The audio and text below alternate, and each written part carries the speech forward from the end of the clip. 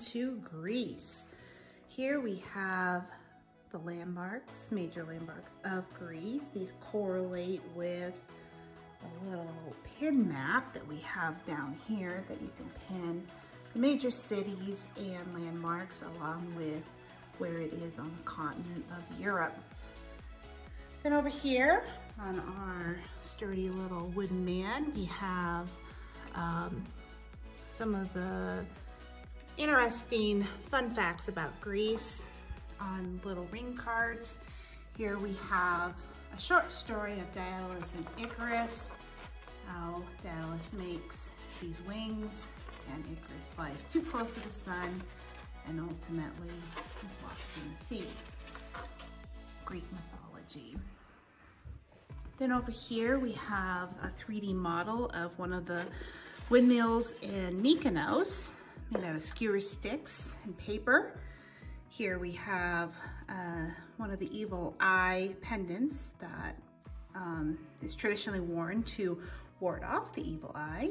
Then we have a placemat poster of some of the major landmarks, information about Greece, holidays. Under here is a coloring of the map that students can color. Some of the 12 major Olympians. So there's 12 cards. They have facts on the back about each one. And students can learn about the Olympians, which are the Greek gods. Some ancient persons. They're on little stands. Kind of what an illustration of what they might look like. We have the model of the Parthenon, which is on the Acropolis in Athens. This is what it pretty much looks like today. They are working on making it or restore it as much as possible, the restoration process. These are made from hundreds of different images because of the location of this building on the Acropolis. It's kind of hard. There's a lot of like trees, or just the angle itself is kind of challenging to get the whole thing in one picture. So this is a vectorized image of all those different images.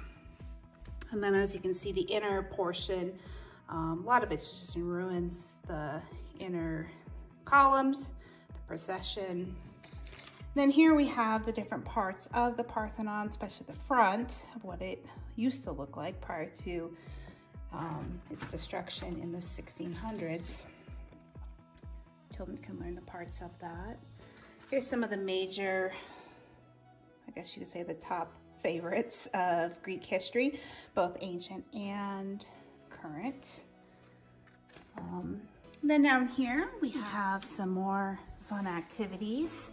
We have these Greek theater masks, which I'm kind of stuck here.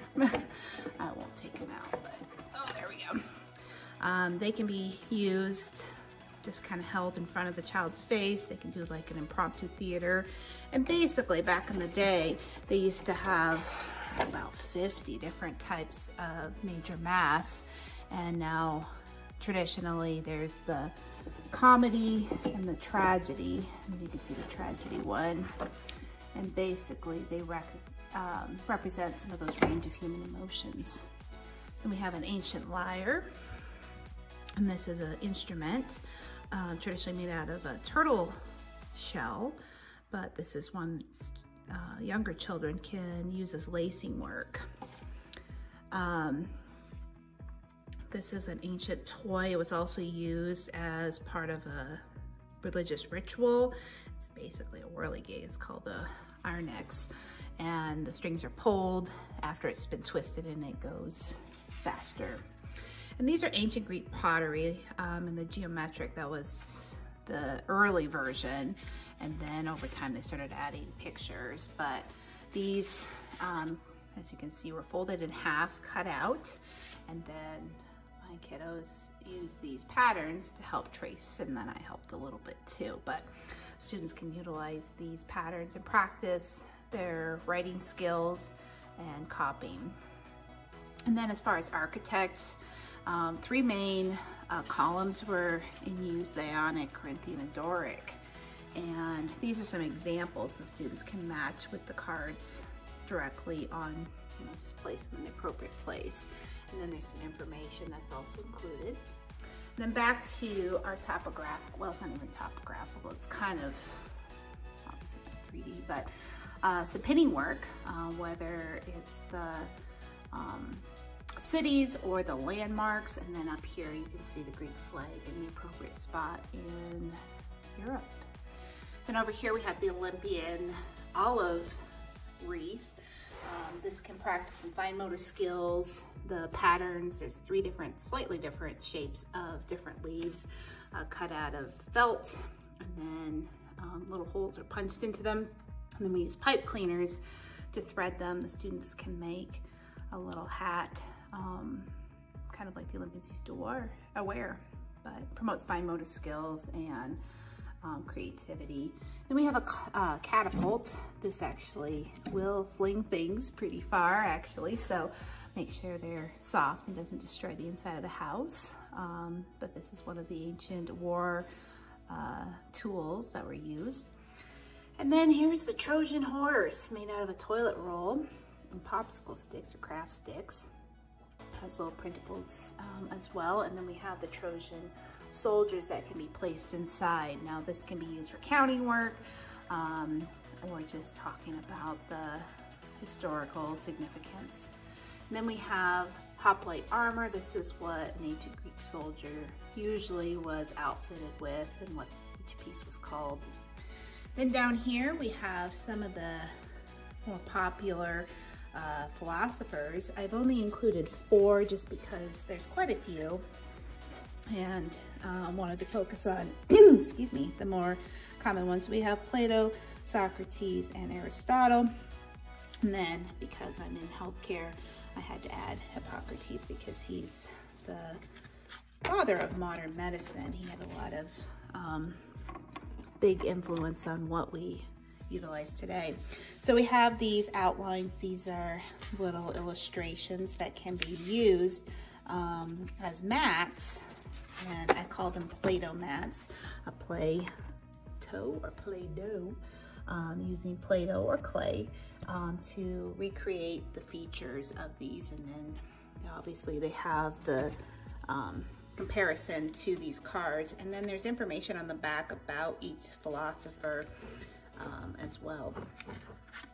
Then have utilized the abacus. Greek was one of the main ones that did. The red represents the ones place, tens place, hundreds place, and thousands place. And this is just made out of popsicle sticks with etched, I don't know if you can see it so well, to keep the strings in place. And then these are clip cards to test the students' knowledge of the different numbers. And as you can see, they're all different. Some of them are bigger numbers, some of them are smaller numbers, and just to kind of recognize the different placeholders of numbers. And then the student can say, okay, there's 300 or 336. So your correct number is 36. Or for another example, they can be like, okay, that's 2,396. So 2,396. And then they can utilize these little clips and clip the appropriate number. So little handwork as well. Then here we have some of the animals of Greece. These are 3-part cards, so kind of on the Montessori trend. Dolphin, that's the national animal, so a bunch of different animals. These can also be utilized with little miniature animals as well, but it's kind of hard to find specific ones. And this is a sensory bin. It's also kind of like a STEM activity where students can guess if an item would be attracted to the magnet, because, and this fits into Greece because Greece is attributed with discovering magnets, because a little shepherd boy apparently found a magnetic rock that was attracted to his sandal and started the whole everything, what is magnet, what is not. So, and then the students can test their theory, like, oh, pick it up or not, as you can see. So